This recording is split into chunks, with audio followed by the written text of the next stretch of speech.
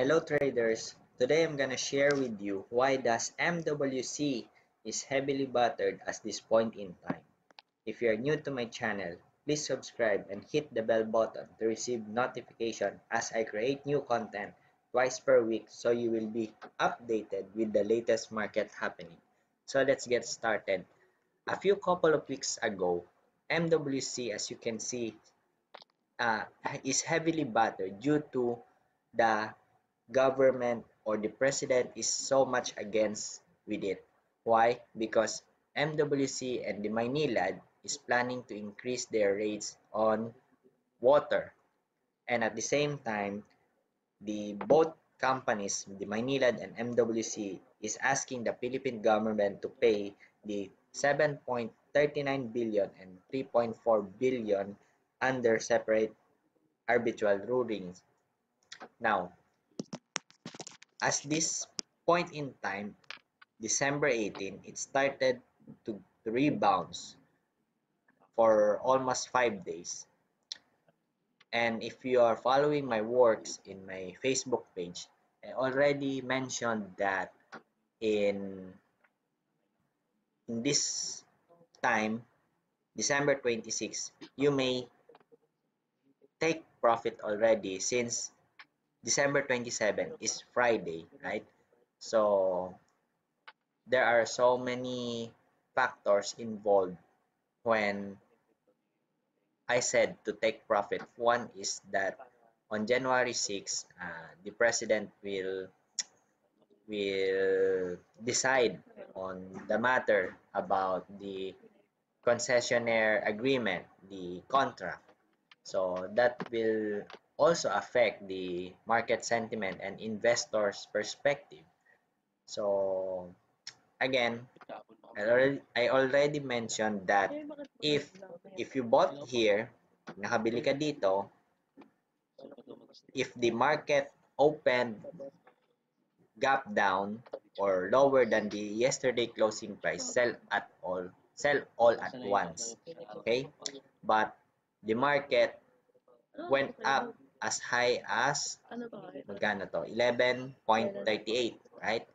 So if you are new to this trading or MWC trading, huwag ka nang humabol kasi there are so much uncertainties, lalo na yung sa government or the issue regarding with the government and the company.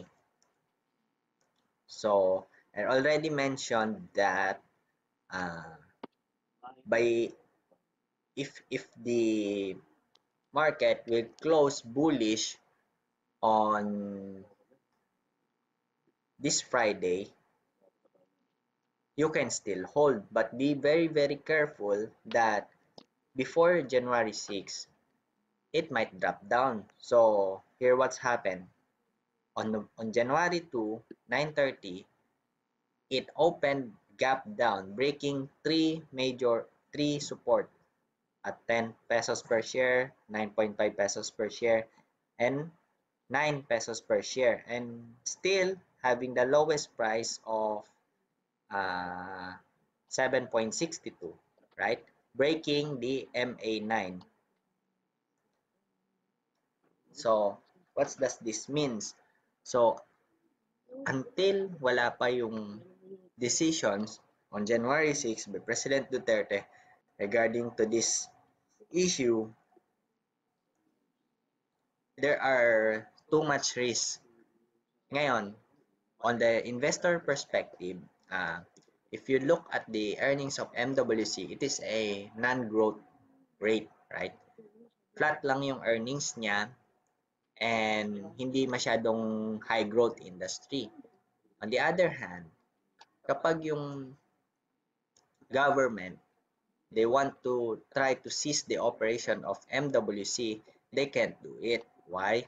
Because unang-una, it takes time to build the pipelines, right? In the whole Metro Manila or in the whole Philippines. So, hindi yun ganun kadali. At the same time, yung papalit sa kanya, are they capable to do the services that MWC in Maynilad has been done before? So, medyo malaki ang ano niyan, ang impact kapag tinuloy talaga ni President Duterte to stop their operations. Ngayon, in the contract naman, actually, ang nabasa ko is about sa MWSS. They try to negotiate with MWC and the Maynilad concessionaires.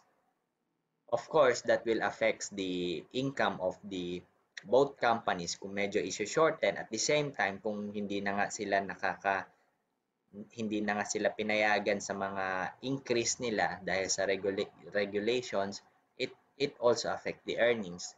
So, for the meantime, I would suggest na you just wait until January 6 or for trading perspective, you just wait until January 6, then wait if what will happen on the market sentiment and on the price action before you come into the picture. So, in this case, medyo hindi pa masyadong maganda ang ano, so avoid muna tayo. Or not unless kung gusto mo mag bottom fishing, pwede kang pumasok dito, 'di ba? Actually, may mga kilala din ako na nagsumalo dito kasi support to, oh. Ito, if you can see, this is support, right? May sumalo dyan. Pero syempre, it is so very, very risky to do that if the market sentiment is going down. So, kung ako, just wait until a clear bounce, katulad nung nangyari dito, nag-open ng gap up, that's the time I come in. Or here, I traded here the December 26.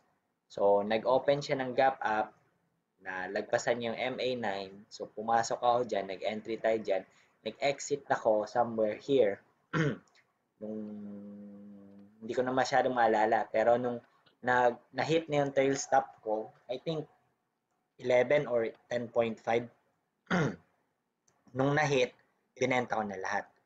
So, in this case, excuse me, in this case, kung makikita nyo, may indecision. So, medyo alanganin pa ang market. So, for me, avoid muna.